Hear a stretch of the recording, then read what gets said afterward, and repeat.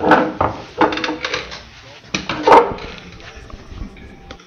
the aftermath of the murder of a soldier by suspected Islamic extremists, anti-Islamic demonstrators staged an angry protest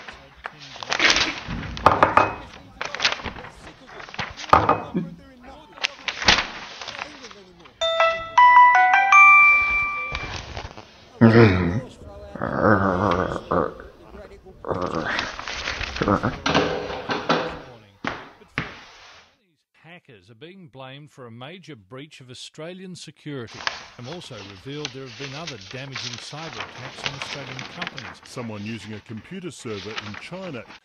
Australian graziers say they've received...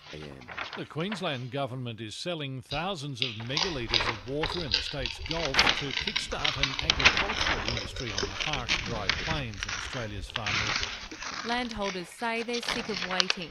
Michael Rhodes says the CSIRO has already assessed the area and advised there's plenty of water to go around. This report can't really add anything to the report that was done by the CSIRO in 2009.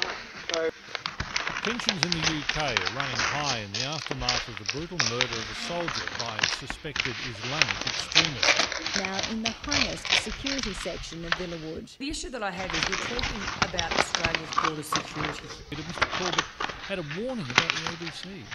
Operational aspects in counterintelligence, we ignore that our opponents, people who are engaging in espionage, will know about our capability and know about the methods that we have for detecting espionage, or that's at the general level. Or... Yes, like other commercial and media organisations, Mr Corbett is worried that as foreign Fairfax media about the growth and influence of public broadcasters like the ABC. He said restrictions need to be placed on the ABC's taxpayer-funded activities because at the moment commercial companies...